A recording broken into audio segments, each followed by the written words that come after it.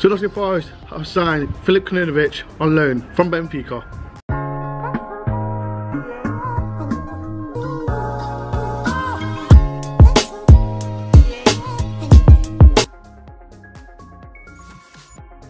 What's going on, people? It's Mr. back again with transfer and gossip, and yes, as you know, Forest have announced the signing of Benfica Croatian international Filip Krovinovic.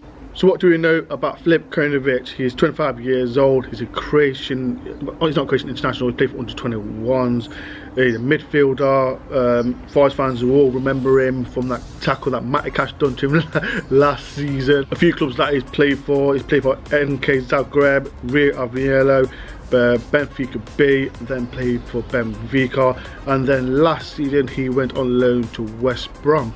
So this season he went on loan back to West Brom, but he's not played much, and as you know, he's gone back to Benfica.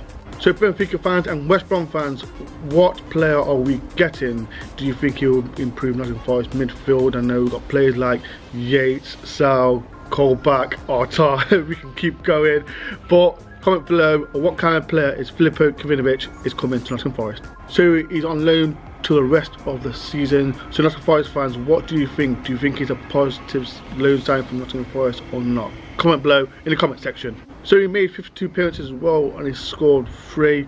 Do you think that he could be a positive player for Nottingham Forest? Personally, I saw a few bits of him last season. I think he's a positive signing. I think he's a positive signing going forward. But he will have to fight his place like any other Forest player. Like we've got players like Cafu, Ryan Yates, Sal that have been playing good so far. So Forest fans, what do you think? Do you think he's got a right to get in that team, or do you think players like Yates, Cafu or Sal should keep their place? So it's our first of our new signs for this window. Comment below in the comment section what players do you think that we need to bring in this season. Another midfielder of the so many midfielders that we've got. So if you're interested in watching more transfer and gossip, make sure you do subscribe to the channel, hit the like button as well, and comment below of if you're really impressed with the sign that Forest have made. As well, my Alan Rogers interview came out as well, so please go and check that out. I hope everyone stays fit and safe, and make sure everyone subscribes to my channel. Up the Forest.